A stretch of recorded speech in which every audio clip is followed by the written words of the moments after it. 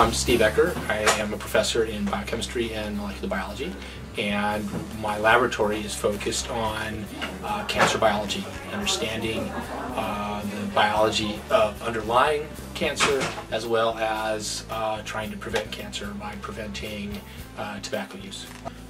We got into this outreach program, basically trying to find opportunities for students, and through an organization called Ticks for Kids in Rochester, we had a meeting, and the folks from Mayo, the wonderful folks from Mayo Clinic, were trying to find ways to outreach to schools and students and kids.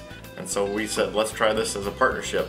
And it was an amazing collaboration, a true model of what could happen across cities, states, as a nation. In this case, what the teachers have done is come in. There's been two groups of teachers. First, our 4-week externs, of which we had 7. And those externs came out first for 3 weeks to update their science and do some science, and then to actually then help us administer the 1-week experience with the other teachers and with an 8th grade group. It's been an incredible experience. Teachers have had a chance really to meet with scientists, kind of world-renowned scientists actually. Oh yeah, I love it. When I grow up, I'd like to be a teacher, a professor. Okay. So, because I really like teaching people. It's something that I find enjoyable. So teaching the teachers was very fun to me.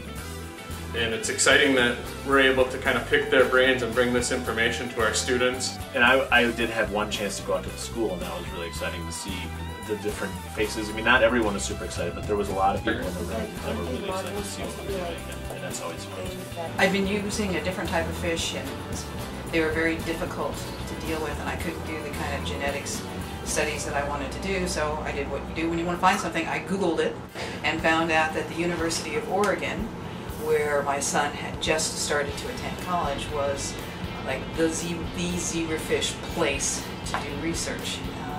I visited with him. I met Judith Eisen and the zebrafish group there, and did a sabbatical with Judith in 2004. Zebrafish are a vertebrate, and so they have a lot of the tissue biology, a lot of the organ biology, and a lot of the genes and the sequences and the pathways of how they interact with each other. Very similar to not just other model organisms, but humans as well. The most rewarding thing is to see the students begin to take ownership of the experiments, do the literature searches, design an experiment, do the experiment, have the experiment not exactly do what they anticipated it would do, but to see them work through all of that.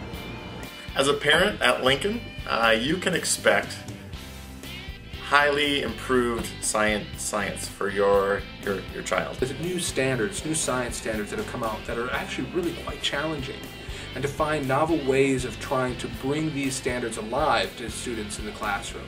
So we've built curriculum together, hand in hand, finding different activities that we can bring in, finding different conversations that we can lead and have with kids. Ways in which we can have scientists live and in person in classrooms or via Skype and video conferencing be a part of their everyday science experience. The students have done genetic studies. They've done studies where they've treated them with certain mutagens to see what sort of phenotype evolves.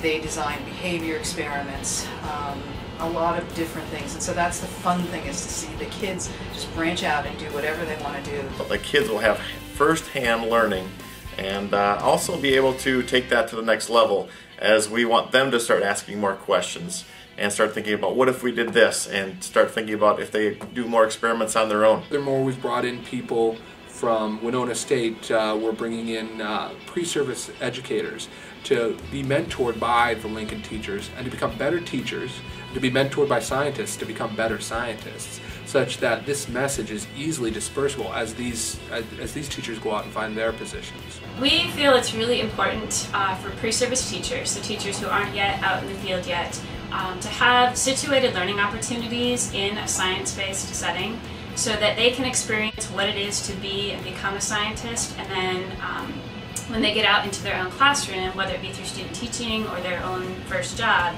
they're fully prepared to hit the ground running.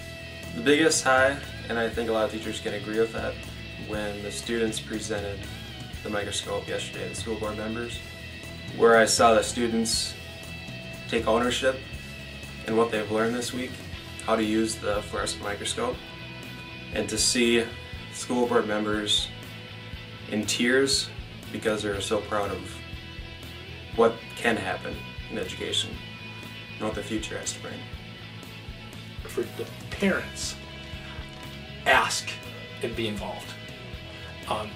This is the only way we're going to make a difference, is to have the parents back in the classroom. Another piece of what they did was to visit with us and help us learn to interact and train and teach better than we have before.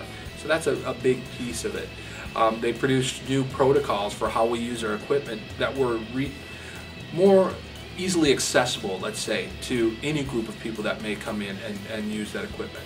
One of the things that is magical about a science laboratory is it's like a kitchen. It's like a really good kitchen, right? A gourmet kitchen, okay?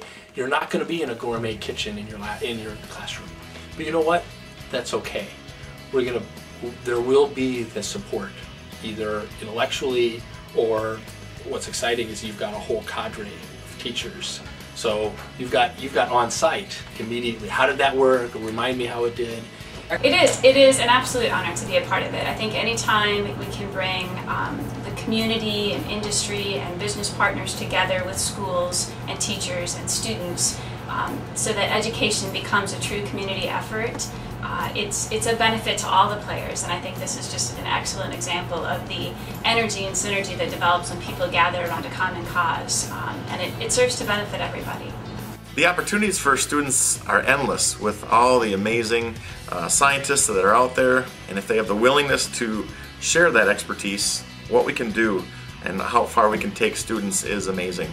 I would absolutely welcome IBM to follow our template and go over to Riverside or Hawthorne or another school and address the engineering standards. I would welcome any business engaged in chemistry to bring the chemistry standards to life and work with the teachers in this same way where we partner and we use what's best of both of our worlds. We will be using the product of our environment, publications, to do this. So we will be publishing both in science journals and education journals about our experience such that there is a template out there and accessible for people to use to follow up on our work. And that's where we're just starting to realize that potential here with Mayo Clinic. And our students have really responded and they keep wanting more and more. And I think this program has been a wonderful model and hopefully a model that can be replicated across many areas and many businesses and many areas of science. It's a lot of work and it's a lot of fun. And Lincoln has a great connection with Chris and with Steve Ekker. The amount of time and support, the degree of support they're giving you is phenomenal. So I think you ought to take advantage of it and use it while it's here. And so this outreach with Mayo Clinic has been the best experience that I've ever had. We found the people on the other end outreaching to us as we were reaching to them, and it's been phenomenal. The collaboration, the partnership, and all the scientific learning, but we're teaching each other.